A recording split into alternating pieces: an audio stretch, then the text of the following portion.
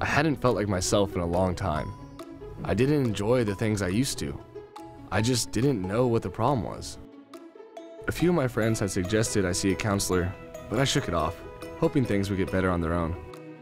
While I knew they were probably right, it was hard to imagine myself in counseling because I didn't know what to expect.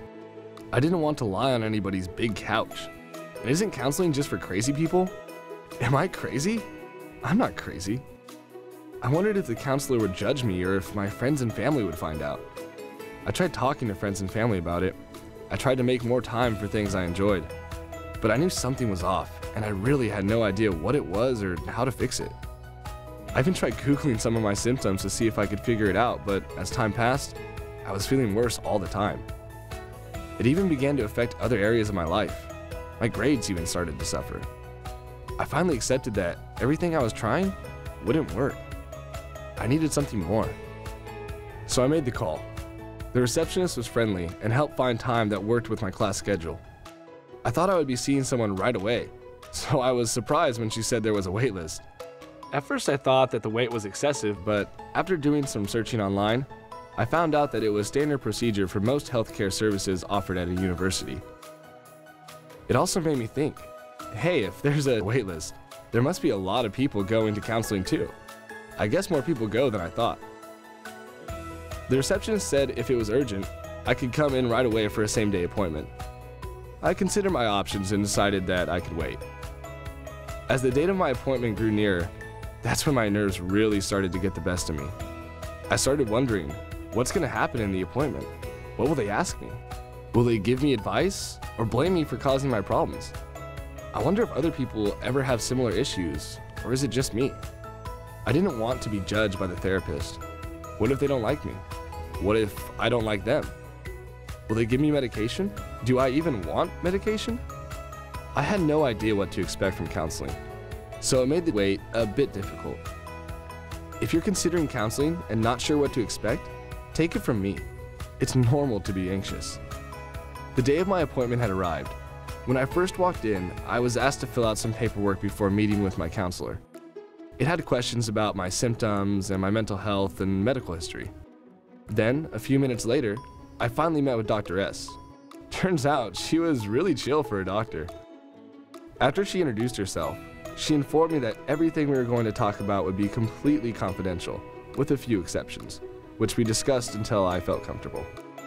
She also said that if we see each other on campus, she wouldn't say hello if I didn't want her to, unless I initiated the communication. We talked about why I came in. I told her that I hadn't been feeling like myself lately, and I didn't know why. I talked about how I couldn't focus in school, how I was feeling sad and angry at times for no reason, and that I was exhausted. She asked me questions about my family, my friends, any clubs or organizations I was a part of. She asked me about my childhood, any medications I'd ever taken. She also asked if I had ever had thoughts about self-injury or suicide. That surprised me a little bit, but she said that asking was a common part of an assessment for everyone. My initial fears completely disappeared in the first few minutes. I felt so relieved. It was really comfortable to talk to her. I don't know why I was so worried.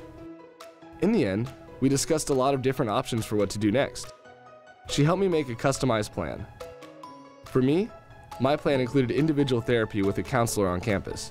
However, there are so many options. She let me know that if I didn't feel comfortable working with her, that I also had the option to work with another counselor. Dr. S and I are a good fit though, so we decided to stick together. My next scheduled appointment is a week from today. After I left, I thought about all the advantages of going to counseling on campus. I mean, they're experts. Basically everyone there has years of experience and training. I also thought about how all of my concerns were sort of off base. I didn't have to lie on a couch. Turns out, I'm not alone, and it has given me a ton of hope. Sometimes it can be challenging, but I know it's a process, and I should try to keep it going. I've now gone to 3 sessions. I've learned a lot about myself and how to better regulate my emotions. Dr. S provided things for me to work on in between sessions, and I am getting stronger every day. I'm looking forward to seeing what comes out of this. We have about 3 more sessions before we reevaluate my progress. So, that's how it works. Counseling works for a lot of students. Find out if it's right for you. This is a typical story. Most students attend 4 to 7 sessions. Services may vary, but all campuses offer crisis urgent care, individual, and group therapy. Check with your campus for additional services offered. Most services are free for registered students.